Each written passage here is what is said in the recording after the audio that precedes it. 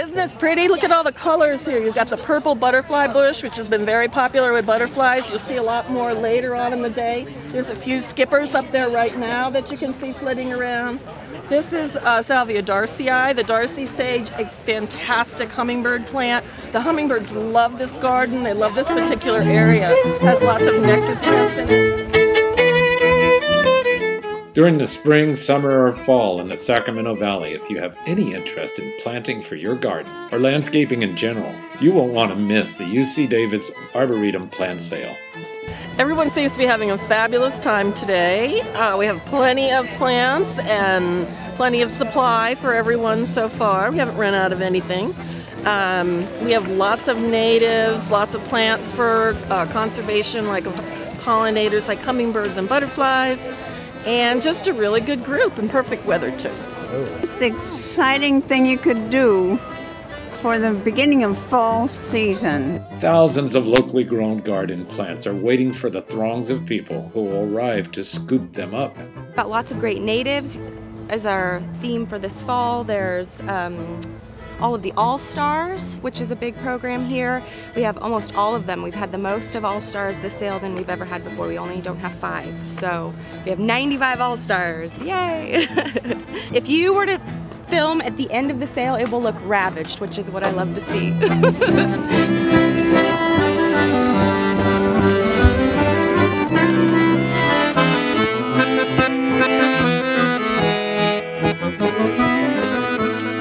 Who are all these mobs of people coming in right now? These are all wonderful members who support the Friends of the Arboretum, which is, of course, the support group for the Arboretum. I mean, we could not do this without them. Arboretum members arrive at the sale early. Some have very specific plants they are after. Others will just figure it out as they go. We're looking to fill in some little key spots in our backyard and our front yard. And we were looking for a couple different grass species that we wanted to find that we have elsewhere in the yard. We wanted, since they're still alive, we want to put some more in. I like this solid color. So this would be good. How about these for full sun? A little afternoon shade. Okay. Well, this is the bush lupin, which I have killed off for several years. I keep trying, so hopefully this year I can get it established and doing well in my garden. I think this is our largest plant sale ever in terms of numbers of plants. Our volunteers have been very busy increasing our production capabilities strategically and really reaping the rewards of this new nursery. Your name tag's right over here. Don't ask me. And I think they want you to check in. To the public, the plant fairs may seem like magic, but behind the scenes, a lot of volunteer and staff time goes into each sale.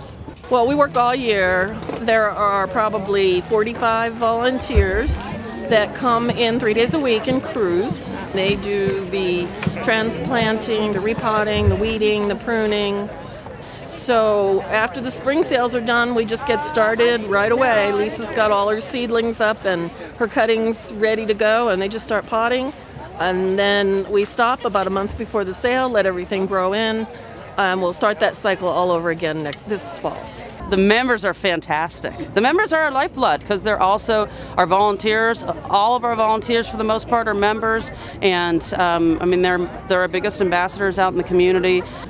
I've been a member of the UC Davis Friends of the Arboretum for years because it's a great organization. I volunteer helping to propagate, getting ready for the sale, and I love plants and I love to buy plants. So get out your calendar and circle the next Arboretum plant sale. You'll see extraordinary plants and get friendly professional help. Ask me about plants because I'm a knowledgeable plant person and I'm here to answer people's questions. Well, we have this plant that's really popular because it's always green. You can water it, not water it, never gets pests. It's like the iron plant.